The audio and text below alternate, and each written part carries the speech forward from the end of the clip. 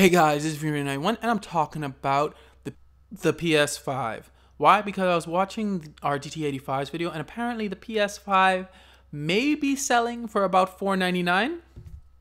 Because I was watching our GT85's video. What our GT85 was basically saying, and I agree, that it seems like Sony probably can't afford to sell it at such a loss this time like they have in the past. Like, remember with the PS3 when they sold it for I think $100 less than they were actually cost to make each PS3? But let's face it, Sony's gaming division, as RGT85 pointed out, is like their main division in their company that is making a lot of money. So I kind of agree with him that they probably can't afford as much to take such a loss like some companies may.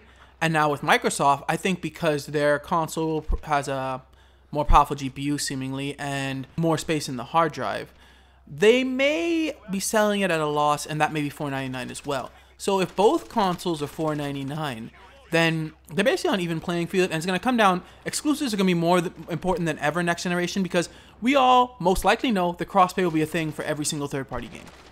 Let's just face it, I mean, basically every single third-party game is gonna have crossplay or get left in the weeds. So if any third-party game doesn't have crossplay, a lot of people I think will just not buy it because they're like, well, why would I buy a game where I can't play with my friends on other systems?